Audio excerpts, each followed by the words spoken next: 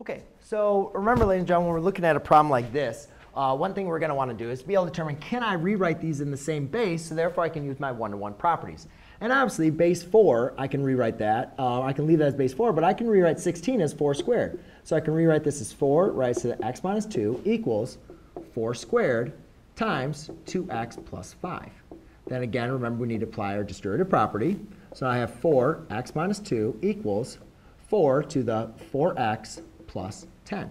Now I know that since my bases are the same, my powers must be equal to each other. So I have x minus 2 equals 4x plus 10.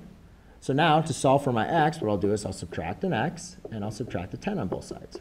So therefore I have a negative 12 equals 3x, divide by 3, divide by 3, x equals a negative 4. So there you go, ladies and gentlemen. That is how you solve by using your one-to-one properties of exponents. Thanks.